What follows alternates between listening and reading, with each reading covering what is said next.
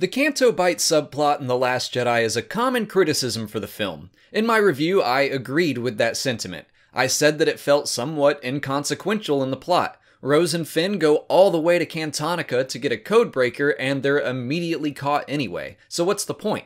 A Twitter thread of all things completely changed the way I look at Finn's story, and I'm adapting that thread by @Barsumkor with his permission for this video, but I'm also linking to the original thread in the description. Finn and Rose's story begins with Finn trying to escape the Raddus to protect Rey. He's not a part of the Resistance, and in The Force Awakens he does the exact same thing. He goes to Starkiller Base under false pretenses to save her. When Han asks him how he knows how to turn off the planet's shields, he says he doesn't, he's just there to get Rey. His actions made him a hero to the Resistance, but secretly he doesn't care. He's willing to go on the mission to find a codebreaker so he can keep Rey from returning to a complete disaster.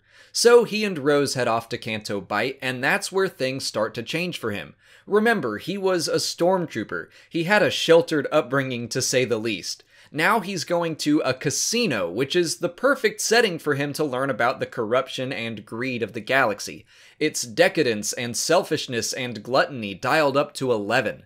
On the surface, he thinks Canto Bight is great, but when Rose urges him to look closer, he realizes these people are ignoring and even profiting off of war and pain and death.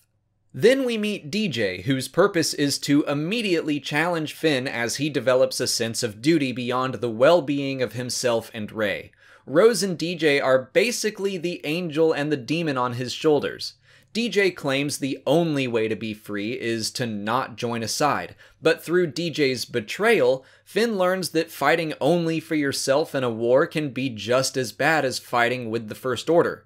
Then he fights Phasma, and I still have my issues with how that was handled, but the end of that fight confirms the lesson Finn has learned and the choice he has made. Phasma says, "You were always scum," and Finn claims he's rebel scum. From that point forward, he is part of the Resistance. He isn't trying to save himself or save Rey, but he's fighting to save the galaxy. He's willing to sacrifice himself to give the Resistance a chance at survival.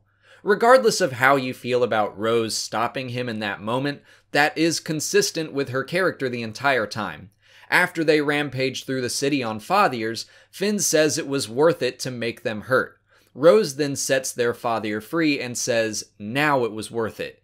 She teaches Finn that the fight between good and evil isn't about destruction. Like she says, it's not about destroying what you hate, it's about saving what you love. This is very similar to Yoda's sentiment in Star Wars Rebels. It's not whether we choose to fight, it's how we fight that matters. And that is the point of the Canto Bight storyline. Without those experiences, Finn would still be, as Maz called him, a man who wants to run. He used to believe that a fight against the First Order was a fight that couldn't be won.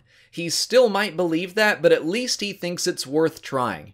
There was a line in the trailers that I don't recall in the film, but it was Finn saying, "I was raised to fight. For the first time, I have something to fight for." That is his journey in The Last Jedi.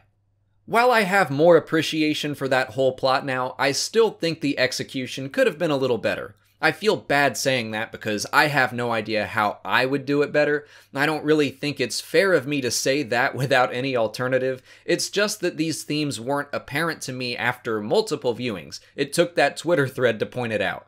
And like I said, this all comes from a Twitter thread by @Barsumkor. I linked to the thread below, and I also linked to his series of pulp stories called Dino Pirates of Ninja Island, so check those out in the description. If you haven't already, please like this video, subscribe to the channel, follow me on Twitter, Instagram, and Facebook, and consider checking out my Patreon page.